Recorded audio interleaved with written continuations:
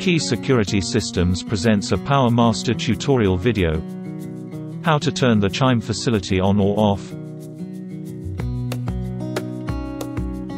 Sometimes the Chime facility may inadvertently get switched off. This could be due to a power cut or pressing the wrong button on the keypad.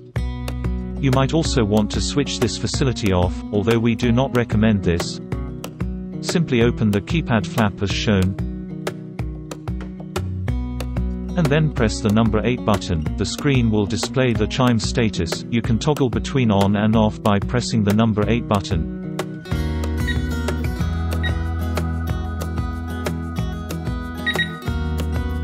To learn more about the PowerMaster security system and other Visonic devices, please visit www.keysecurity-systemsltd.com.